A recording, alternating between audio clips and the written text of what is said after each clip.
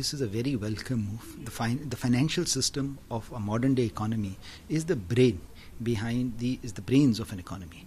Indian financial system has essentially been a rather archaic financial system, not in tune with the challenges that we will face in the 21st century. Particularly, as I said, we're rapidly moving from a $1 trillion to a $3 trillion to a $6 trillion economy.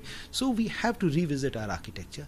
Consolidation of the banking system was long needed. We need a smaller but a more sophisticated financial system. The large number of PSU banks were not in the direction. They were designed of a time of a different era that India was in.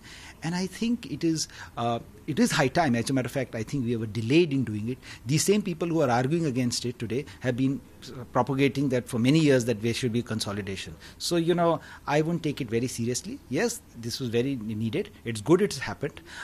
Sometimes, periods of crises are also times when you take drastic measures. And as the FM has assured, that as long as it doesn't lead to any job losses, I think it's a welcome move.